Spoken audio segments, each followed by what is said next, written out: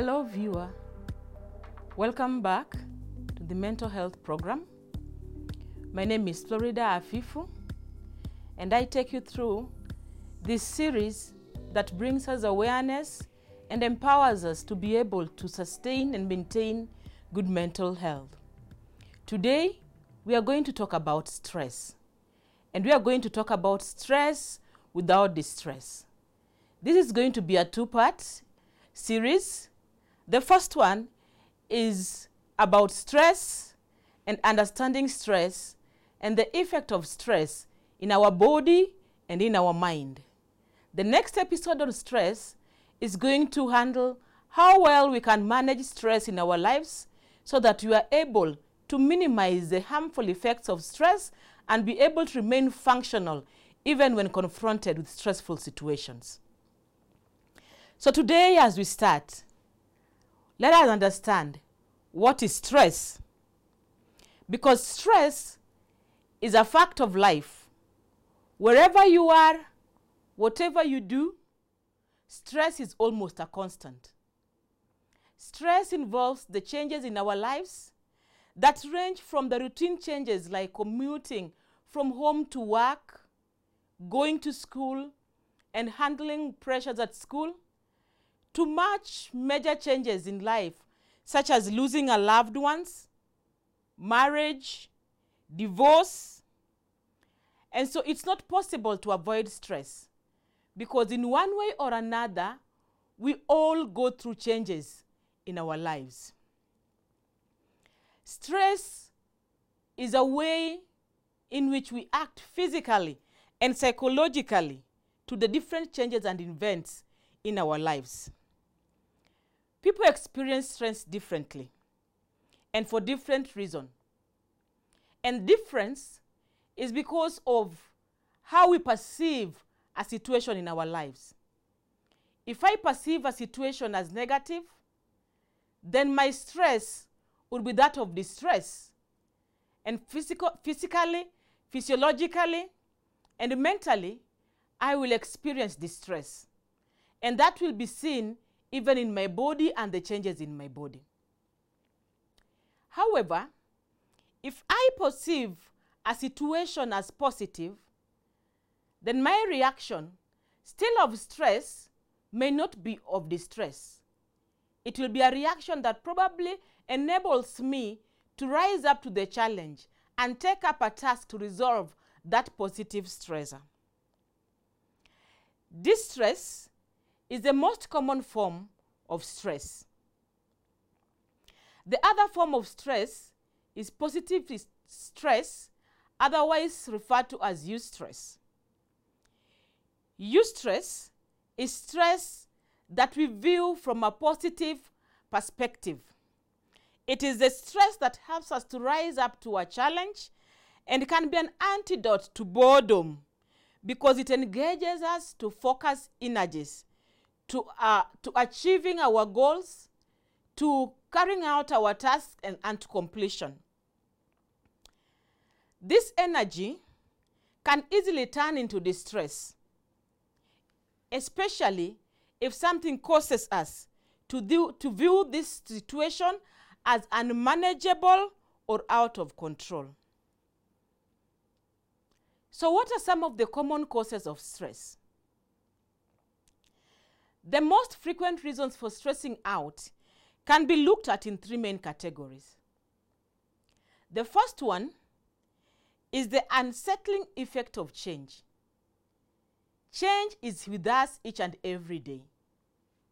It could be change that involves traveling from one place to another, or it could be change that involves taking up a new task in your workplace.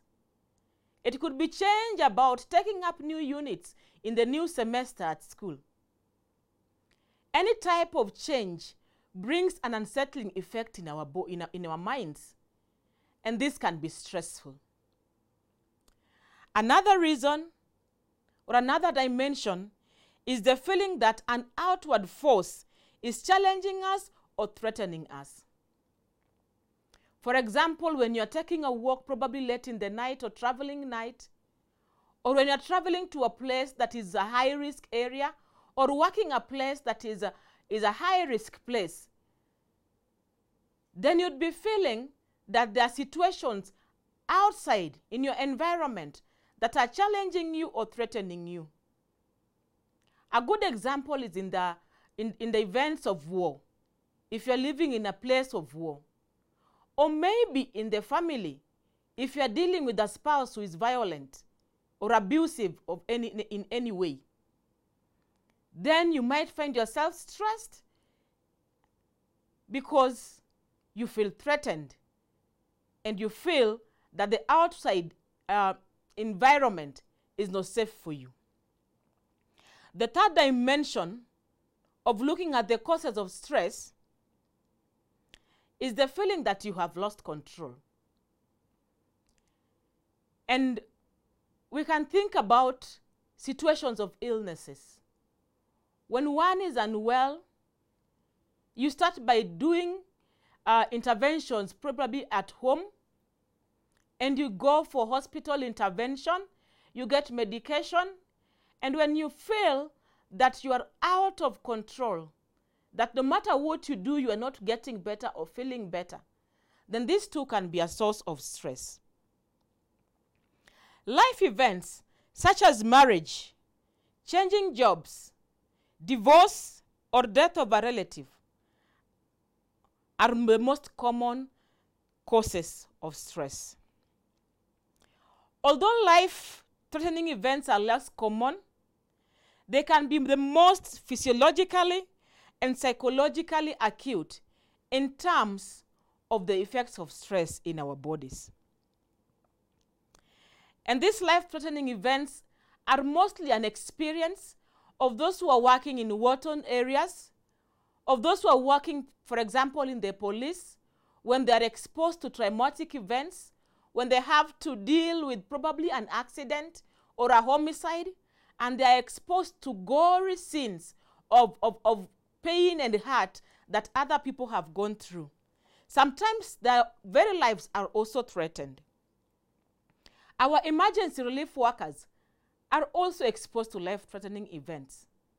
Take, for example, a counseling psychologist who is offering support to people probably in a refugee camps, interacting daily with the terrible experiences, the painful experiences of the people in the refugee camps can affect a worker in a very intense way psychologically, thereby causing stress. Some other common causes of stress include increased academic demands, being on your own in a new environment. You probably got a job or got admission to a school out of the country. It becomes stressful to be on your own and to try building relationships all over again in a faraway place from home. Changes in family relations and your social life. And these changes could be as good as having a new member of the family when you have a baby, or having a difficult relationship with someone who initially you enjoyed a cordial relationship with. Financial responsibilities or financial difficulties can also be sources of stresses. When you're not able to meet your financial obligations, especially as a parent, as a provider of the family, then that brings considerable stress to your body. Of course, exposure to new people, to new ideas, depending on the perspective that you give the new ideas, the new people, and your expectations, then you might experience some form of stress. Of course, there are so many causes of stress that we might not list it all. But as I said earlier, stress affects us differently, and the ways that the stress affects us depends on our perspectives, our experiences, and our situations. So how will I know, or how will you know that you are stressed? How does stress manifest symptomatically in our bodies? When stress, some people might feel fatigue, unexplainable fatigue. You have not done much in the day. You have not done much in the night, but for some reason you wake up and you're very tired and unable to take on your day's work. Headaches can also be a symptom of stress, especially if the headaches that are not explained are not caused by any form of illnesses. Gastrointestinal problems, unsettled feeling in your stomach, could also be as a result of stress, anxiety that comes as a result of the stress that you're experiencing.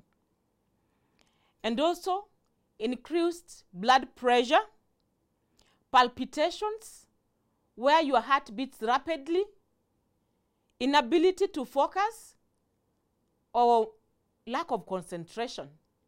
You're probably doing something, but you find yourself absent-minded. You're probably in class, but you find yourself not with the lecturer or with your teacher.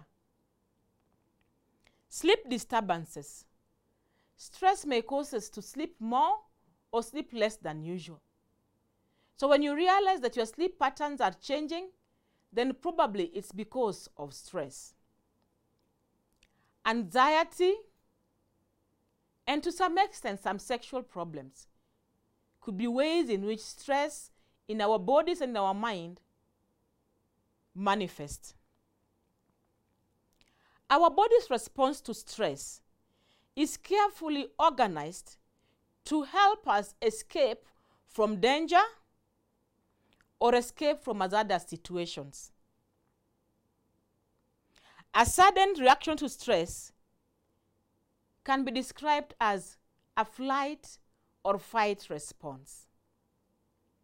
When we are confronted to sudden stress, for example, confronted to danger or confronted to maybe some form of abuse, when we feel that we are being mishandled, probably on the roads, when you take a matatu and the matatu conductor is not kind or is treating you unfairly, our sudden response is always meant to protect us from the adversities that confront us.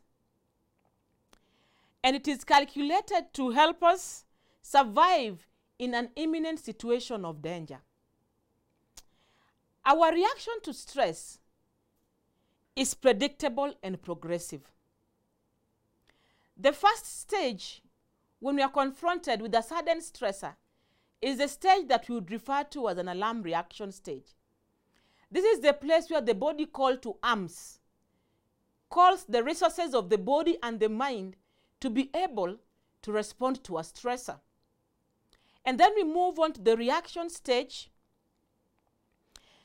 the state of resistance, where now we respond to the stressor.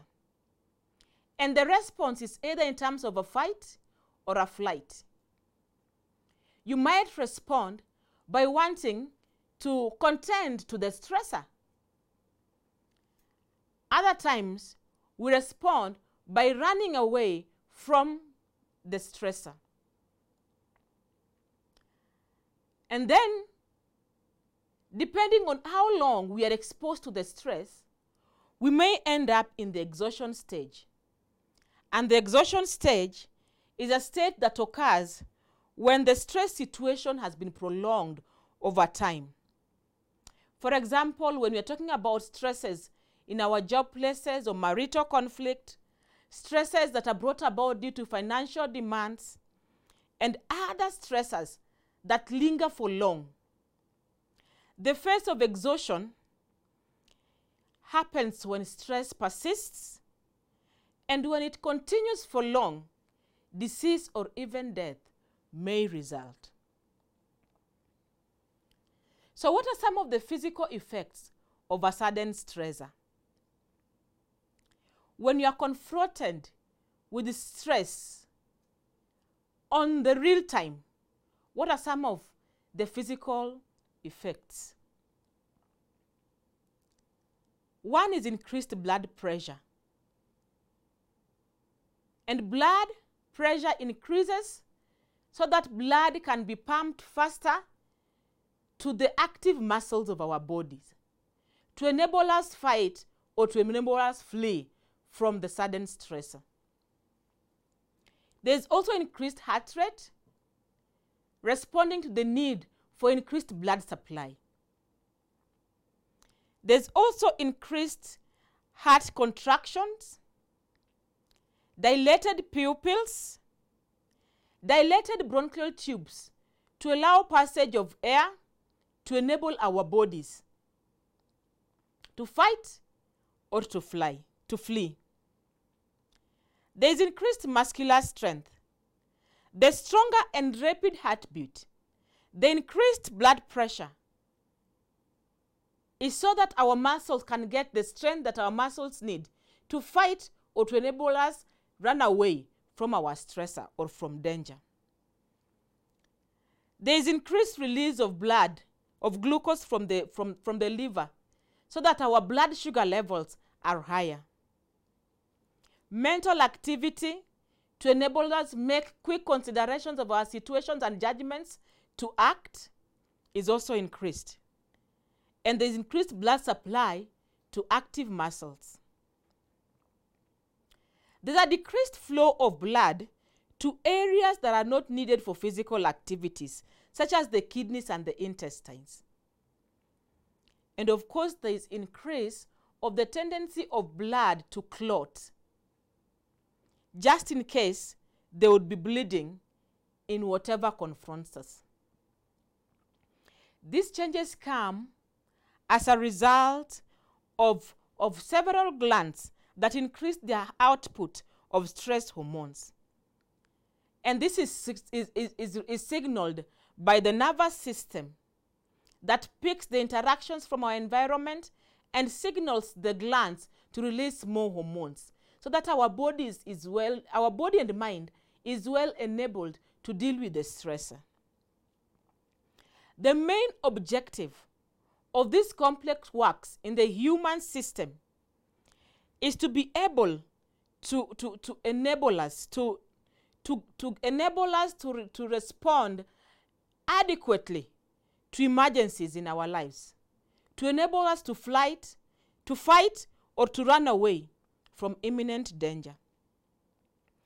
This response is sudden. It is intense, but it is meant to be temporary.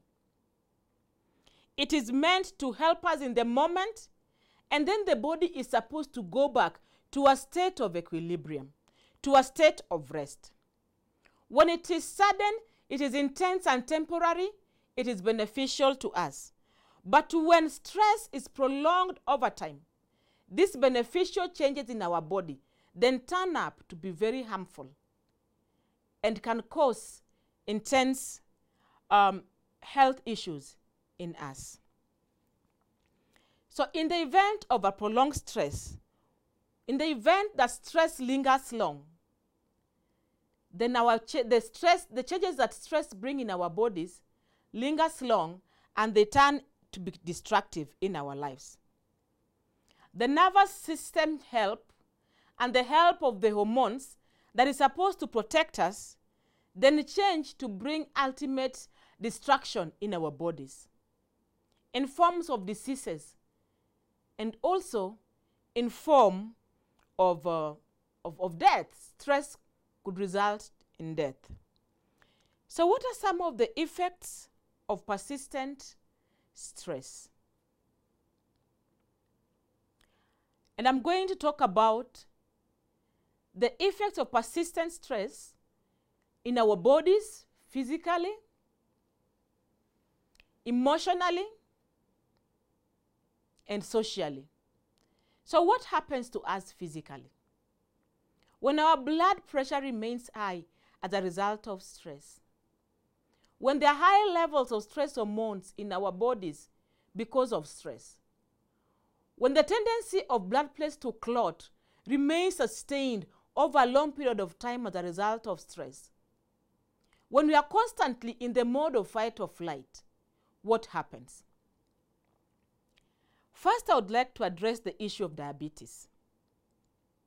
For people who are diabetic, when stress levels are sustained there is a sustained stimulation of the release of the stress hormones, then there is a consistent, a maintained high sugar levels in the blood. And this aggravates their diabetes. And of course, this can also see an onset of diabetes in an individual. Sustained high levels of sugar in the blood can result to damage of the kidneys, amputations of our limbs, heart attacks, strokes, and sometimes loss of sight. In the case of diseases of the arteries in the heart, sustained levels of stress in the body can result in sudden death. When there is a higher level of blood circulation, when the blood pressure is high, and this cannot be supported with healthy arteries that allows the blood to pass through our bodies, then it could be fatal due to the narrow passage in the arteries, sometimes leading to stroke and even heart attack. Increased blood pressure can have fatal results. Increased blood pressure can also lead in loss of pregnancies and other complications in the body. Prolonged stress also increases the tendencies of our blood platelets to clot. And this clotting can be devastating in the cases of diseased arteries. The high levels of stress hormone, cortisol, in the blood is destructive to our body in so many ways. High levels of cortisol can be negatively impactful to our brains. The brain can become astonishingly altered by extreme levels of stress due to the high levels of stress hormones in our body. And this would manifest as difficulty in thinking logically, problem with memories, decreased verbal fluency, and lack of concentration. There are conditions that can either find their onset with stress or can be aggravated with stress, such as dementia, substance use, or any form of addiction, food aversion or anorexia, depression can find its onset with stress or be aggravated with a stressful situation, panic, anxiety, impaired memories, and in some instances, shrinkage of the brain. High levels of cortisol, which is the stress hormone, also weakens our immune system in two ways. One is elevated blood sugar levels. When our blood sugar levels are high, then our immune system is compromised. High levels of cortisol also affect our immune system by disabling some white blood cells from killing bacteria. Other damages caused by high levels of the stress hormones in the body include peptic ulcers, hypertension, suppressed immunity, malnutrition, and of course, chronic active alcoholism. Stress also aggravates certain conditions in our lives. It aggravates certain illnesses in our lives. Studies have shown that when somebody is suffering from a chronic illness, when their levels of stress are high, their quality of living is compromised considerably. Stress can aggravate asthmatic attacks. Stress can aggravate conditions such as eczema and irritable bowel syndromes. In reproductive health, stress increases certain hormones that impair fertility, especially in men. Stress increases the chances of pregnancy complications in pregnant women. Stress increases the chances of having children with different birth defects.